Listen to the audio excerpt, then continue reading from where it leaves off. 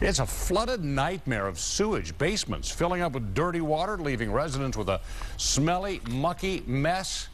But it's about to change. 7 is taking some action for Highland Park residents who've felt forgotten for years. And the city's new mayor says, you know, until we contacted him yesterday, he had no idea of these horrifying and hazardous conditions. 7 Action News reporter Kimberly Craig shows us how help is finally on the way. Been working around the clock trying to keep wood. That's the only heat we got. This is how 87-year-old Eva Box, who is partially blind, has to heat her home. And it's because of this raw sewage that is backed up into the basement of her home and some of her neighbors, too. It's destroyed her furnace, water heater, and it's been happening for years. Action News was contacted and stepped in to help. And the mayor of Highland Park paid Eva Box a visit. Well, y'all got things going.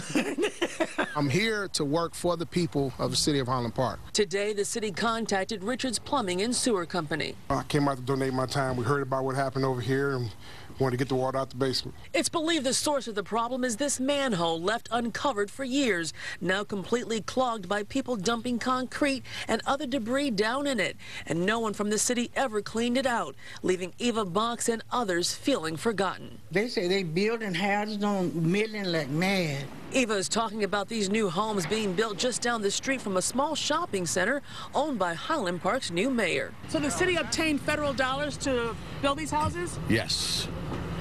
It's called NHP2, Neighborhood Stabilization. Mayor DeAndre Wyndham told Action News and Eva that he'll have a project manager and a contractor out here tomorrow to begin resolving the problem with the manhole. I'm not going anywhere, and I'm going to try to take care of this problem as quickly as possible. Eva Box is just thankful something is finally being done. Nobody never came. And that's mean I'm so happy that they got you all. This is the first time we ever got anything done. In Highland Park, Kimberly Craig, 7 Action News.